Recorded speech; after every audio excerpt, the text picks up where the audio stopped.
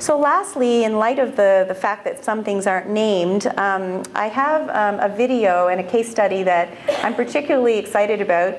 It's a patient that I saw, and her name is Heather, and she is 51 years old or 52, and she has a condition called Marfan Syndrome. Marfan Syndrome is a genetic disorder that results in a very poor use of connective tissue, in the sense that they're basically not connected in any way. They're so loosely connected that when she came to see me, she was in a wheelchair. She could not bear her own weight. It was very, very difficult to watch. She was in a lot of pain, and every part of her body, from her knee, as you'll see in the video, her knee extends backwards. She is knock-kneed. She has severe pronation to the point where literally her malleoli are touching the ground. And without footwear on, she simply couldn't walk. And I'm always big on listening, and that's the #1 thing I would suggest everyone should do, is listen to your clients and patients. Because what she said to me was, I went to Payless and I tried on a 3-inch spike heel and I could walk normally. So if you can imagine somebody with Marfan syndrome in a 3-inch heel, it's not something we would recommend. But because she could walk normally with the shoe on, I had to take that and say, well, why is it that she's able to do that? Well, I'll talk a little bit about what we ended up doing.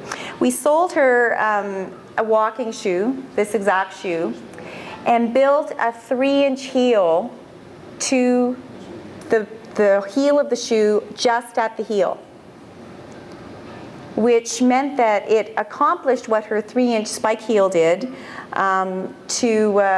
to move her center of gravity forward so she could walk without compromising the support and stability of the shoe.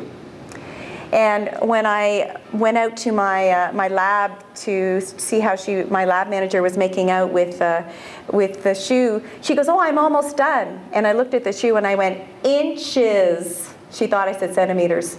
There's a huge difference. I'm really hoping you can see this video because it's quite amazing.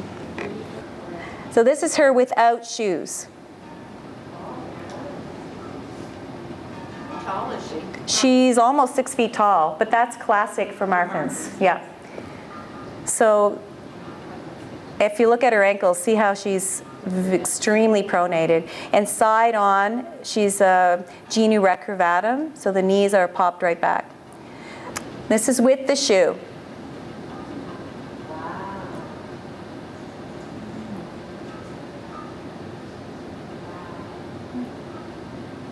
And I should note also that she requires an orthotic, but she was waiting until her insurance kicked in. So that is just the shoe without an orthotic.